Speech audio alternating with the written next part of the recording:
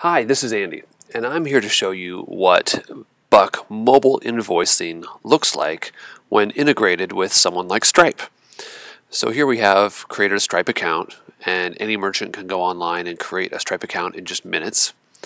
And I'm going to show you what it looks like to tie in a Buck Mobile Invoice into a test account on Stripe. So here it is. I just created a $19.99 invoice and I sent it to myself just a minute ago. Let me show you my reports here. So I'll show you how this syncs up with my Stripe account. So I have 6 paid invoices equaling $99. And up here on my Stripe account you can see that my total processed volume is $99. I have some outstanding invoices as well. So one of those is a trim tree job for $19.99. So I'm going to go over to my phone here. So I just sent this invoice to myself. It's the $19.99 trim tree. So I'm going to go ahead and pay this invoice.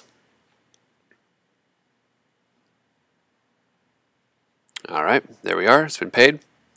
So now I'll go back, and as the merchant, I simply refresh here. And now you can see that it turns green, so it's been paid.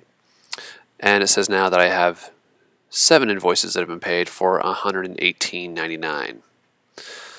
So back on Stripe, here we are. I'm going to have to refresh the page. And Stripe usually lags about a minute behind, but hey, it's fast today, so there it is.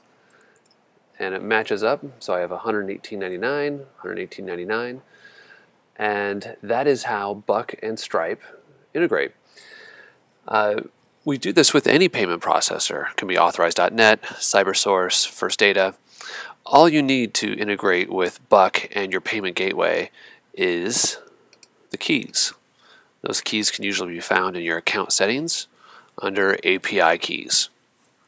And by getting the API keys, you can link your Buck Mobile Invoicing to your payment processor.